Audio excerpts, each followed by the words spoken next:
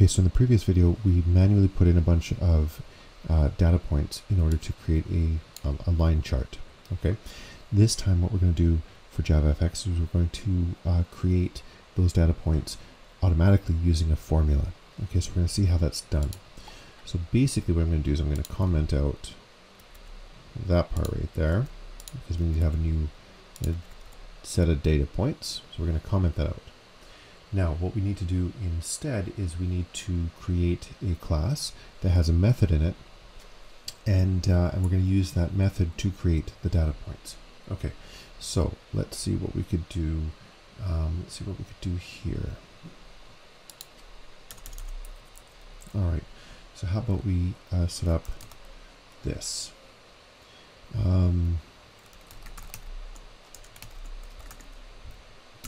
call it equation data, and it's going to come from a new class. So we're going to call it, let's see, equation for data. Okay, like that.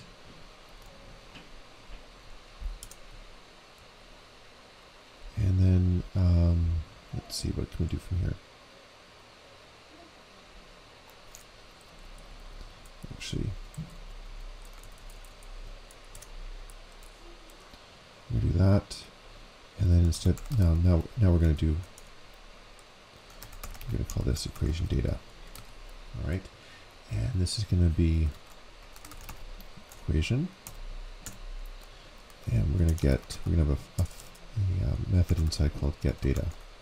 Okay, like that, and we are going to feed in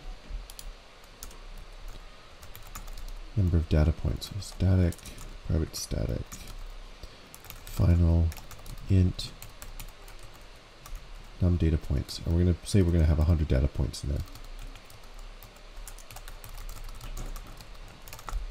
We have a really simple equation in here, but anyway, so we're going to have equation for data, and then we're going to have a number of data points. So we're going to have num data like that. So we're going to pass 100 into it. All right. So, oops.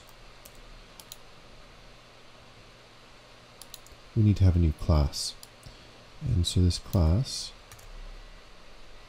is going to be here.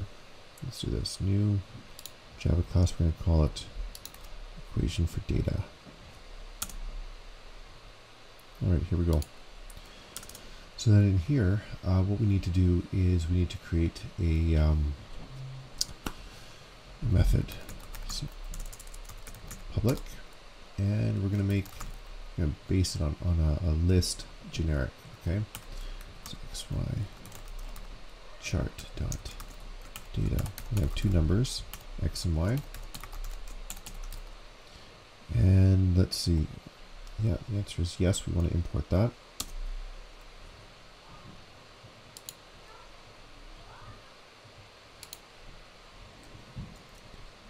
Yes, we want to import that.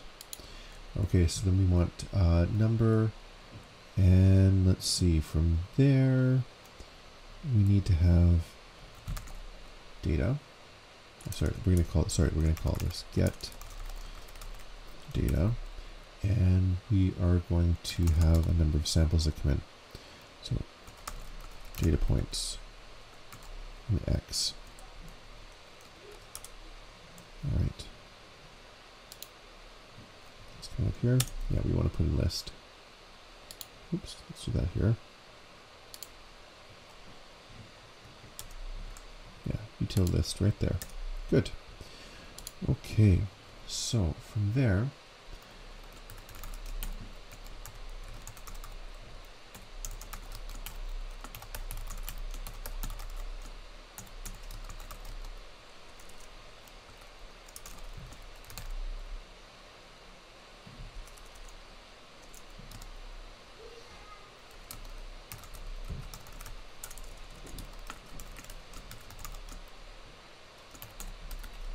all right, so what we're going to do is we're going to set up an array list, and that, whoops, yeah, that should happen there. Yep, and that should allow us to basically populate the list of numbers that we're going to call data.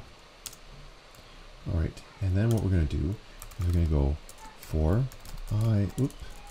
int I is equal to 0, I less than,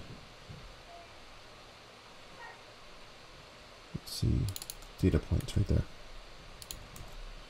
At I is equal to I plus 1 or I plus plus, doesn't matter. Like that. So we're going to have a for loop, and what the for loop is going to do is it's going to go through all of the x-axis values from 0 up to 99. Okay, so up to the maximum number, minus 1. But it'll basically set up 100 numbers. Okay, and we're gonna add data points each time we go through this for loop. So we're gonna go like this: data dot add, like this. And then inside of here, we're gonna go new xy chart dot data. Okay, so we got generic in here, and we need 2 data points. The first one is the x value, so that's based on the incrementing variable for the for loop. So I, like that, and then let's come up with some value here. So let's go. Let me see. Let's have 5 multiplied by I multiplied by I plus 6. Okay, so that'll be the equation that we're using to generate the values for y. And that should be, yeah, that should be sufficient. Okay, so we've now got basically an equation right here, and the equation is going to be like y is equal to 5 times x squared plus 6. That's the equation we're dealing with right here. Just made it up. Doesn't matter. This would just be whatever equation you need to have. All right, so we're going to go back into main.java here. So we have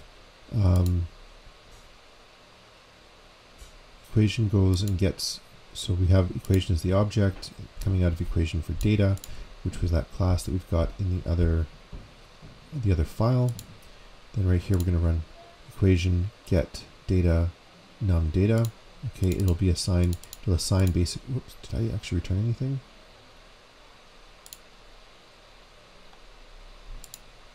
Oh, I didn't return anything.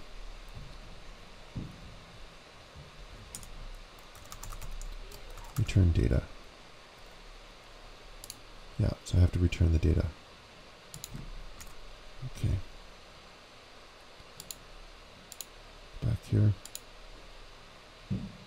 Which will get put into equation data like that. No, I'm going to use that. Okay, so that's good. Okay, so let me see, we've got that.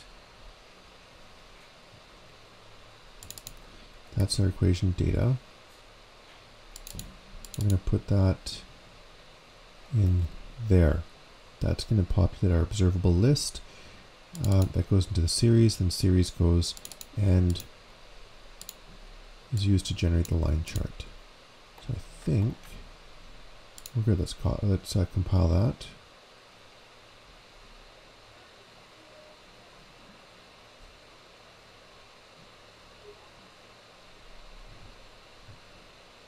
And then we're going to run it.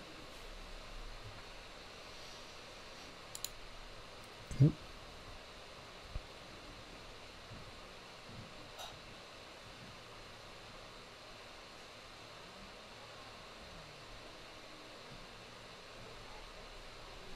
And there we are.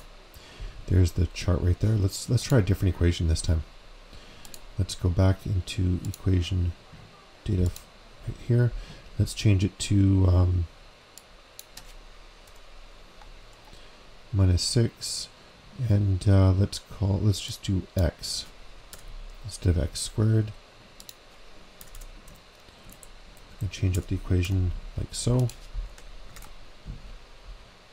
Let's run that, see what happens. The graph should look dramatically different.